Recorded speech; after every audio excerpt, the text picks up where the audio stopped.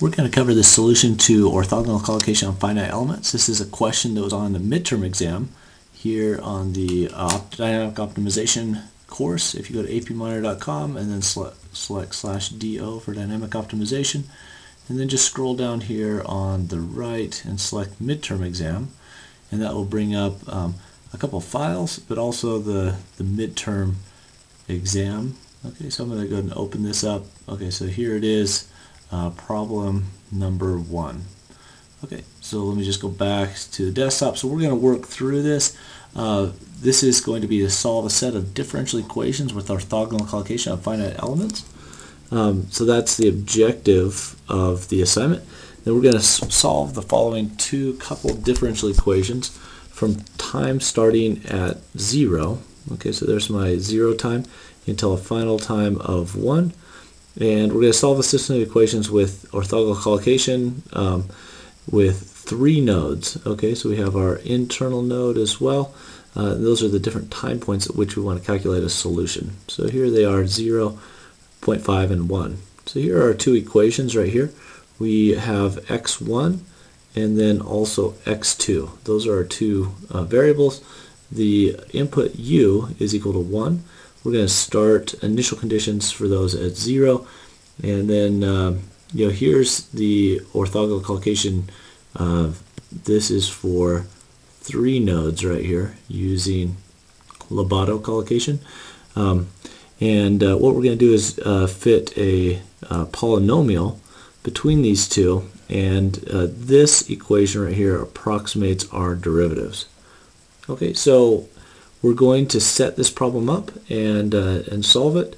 We want to report the solution of x1 and x2 and the derivative values at time equals 0.5 and 1. So 4 values total. We want to show the work. So this is these 2 values, I guess this is going to be 8 values total. Show the work such as a system of 8 variables and 8 equations. Okay, so those are my variables for my problem for full credit. Okay, so and just a little hint right here, because these are linear differential equations, these equations that we introduced before, those are linear differential equations. Problem can be set up as a system of linear equations that are solved with a single matrix inversion. You can also check your endpoints with the following. Okay, so we can use this to check our solution right here. If we just create a new model.apm, model.csv, and MATLAB script, we can display the answer right there, at least the endpoints. Okay, but let's go ahead and set this up. Okay, so I'm just going to put this over to the side, and then let's go ahead and derive this with these orthogonal collocation, this method. Okay, so we have a number of variables that are listed right here. Okay, and let's just go ahead and start writing our equations. So here on my discretization, so I've discretized at 3 points. These are given. These are the initial conditions. Those are equal to 0.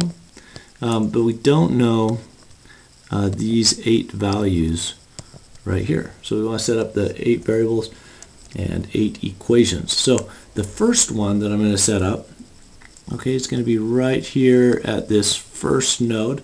We know that our differential equation has to be satisfied. Okay, so I'm going to do 5 times x dot 1 1 equals negative x 1 1 plus x 2 1 plus u times 2. Okay, so when I write something like this, x I j, that just means that the I is the variable number. So that's going to be 1 or 2. And then j is going to be the collocation point. Okay, and that's going to be either 0, 1, or 2. Okay, this being 0, 1, and then 2 right there. Okay, so my next equation is just that this second equation right here also has to be satisfied at this this middle time point, and so I'm going to go ahead and write that one as well. So 3 times x dot 21 equals negative x 21 plus x 11. Okay, now we're going to go ahead and do the same thing for these second points. This one first, followed by that one. Okay, so that's going to be 5 times x dot 12 equals negative x 12 plus x 22 plus 2 times u. And then we have our second differential equation as well. Okay, so we're just writing them out. At every point, these differential equations have to be satisfied. Okay, but now the question is, how do I get these derivative values right there? Those are also variables that I need to solve for, and so I'm going to use this two sets of these equations right here. Okay, so let me go and just write this out in matrix form. 0.75 times negative 0.25. Okay, time 2 is just going to be equal to 1.0 for both cases. Okay, and then this is 1 and then 0. Let me make this just a little bit larger.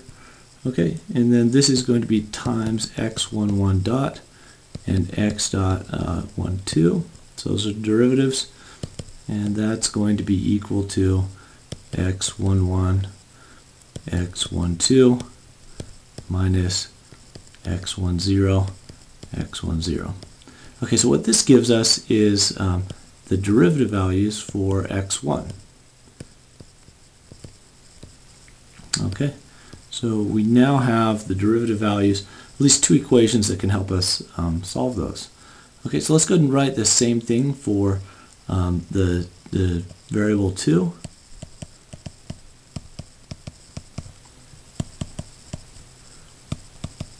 Okay, just same collocation equation, but now we're just going to substitute this for equation 2. Okay, 21 x 22 minus x2 naught and x2 0. Okay, so now we have our 8 equations and 8 unknowns. Okay, so the 8 unknowns are here, as we detailed before. I'm just going to put this into matrix form now. Okay, so here are my equations. Let me just transfer those over to matrix form. And then what I can do is just set it up as ax equals b, and then just solve x equals a inverse times b. Okay, and then that will give me all of these 8 values. Now the only reason why I can do this is because these are linear equations. Normally I have to use solvers to solve it if it's a nonlinear system. Okay, so let me go ahead and just set this up. I'm just going to go through this pretty quick because I also want to show this in MATLAB. Okay, and how to solve this. I'm just going to write little dashes just to help me keep track of about where variable 4 is. Okay, and I'm just going to set this up as x11, x21, x12, and x22. Okay, and then I'm going to have all my derivative values as well. They're just going to be a little bit different order than the ones up above. 21 and x22. Okay, and then that's going to equal this something on the right. So anything that isn't multiplied by an x, we're going to go ahead and put that on the right. Let me go ahead and do that first. Okay, so make that just a little bit smaller.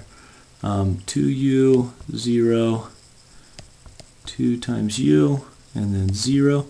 And then here I'm going to have x10 and x10 and x20 and x20. Now these are all going to be equal.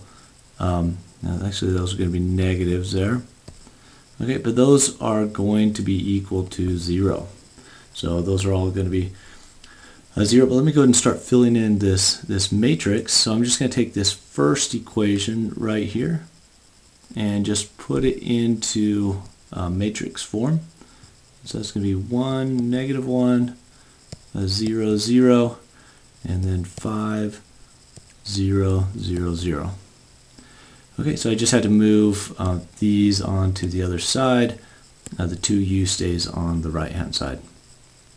Okay, let me go through the rest of these. 1, 0, 0, and then 0, 0, 3, 0.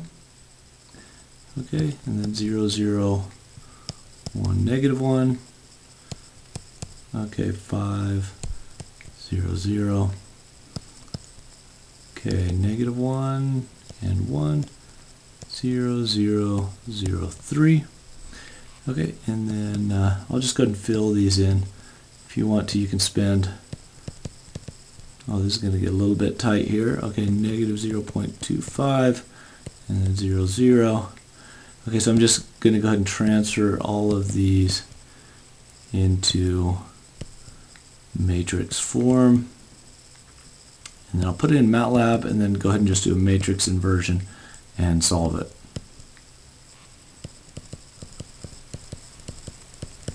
Okay, it's getting a little bit tight there. Okay, I'm going to go ahead and make this just a little bit bigger just so you can see that.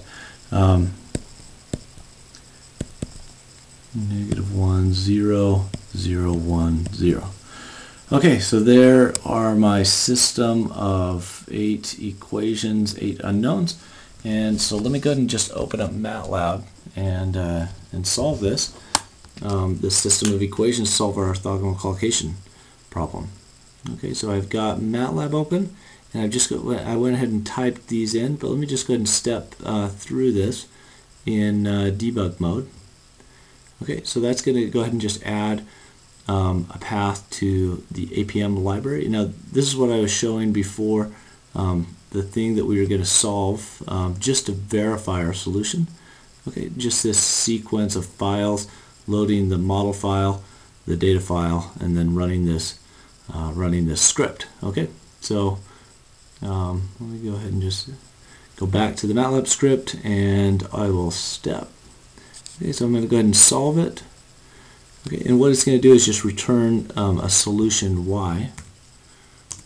Okay, and if I do y.x, I can see y.x.x1 just reports the first and the last values. It doesn't report the internal node as well. Okay, but those are the values that I should come up with on my endpoints. Okay, let me go back to MATLAB, and I'll go ahead and step through. Okay, so there's my A matrix. Okay, the one that we just defined. Okay, and then there's the B, and then I'm going to go ahead and solve it. Okay, so here are my X values. Let's see, no, it's SOL. Okay, so there's my solution. Okay, and then we'll go ahead and compare them. I'm also going to set this up. Just go ahead and solve this ODE with ODE, the set of ODEs with ODE 15S. Okay, and then let's just go ahead and start displaying the solution. So here's the solution in ODE 15S at these time points that I had requested. And let's just go ahead and step through. This is the ODE 15S solution. Okay, so x11, 21, x12, x2, 2. Then these are the states with orthogonal collocation. Okay, so this is my matrix inversion. And you can see the difference between the matrix inversion and APM. They're going to give equivalent answers. Now, they are just a little bit different than ODE 15S. That's just because we're using orthogonal collocation. It's a different method of solving the ODEs. It's a non-variable step size approach. Okay, and then here are my derivatives with orthogonal collocation as well. Okay, so there, that concludes the script. And so you can see we've solved at all the different points, and also at for the derivatives as well. Okay, so let's just go back to this problem briefly. Okay, so we solved the 8 variables and 8 equations, and essentially what we were doing is we just wanted to solve for an approximation to this set of differential equations, and we had done that by setting it up and discretizing, so selecting discrete points at which we wanted a solution, and then developing the equations that would allow us to solve that with what's called a simultaneous approach versus a sequential approach.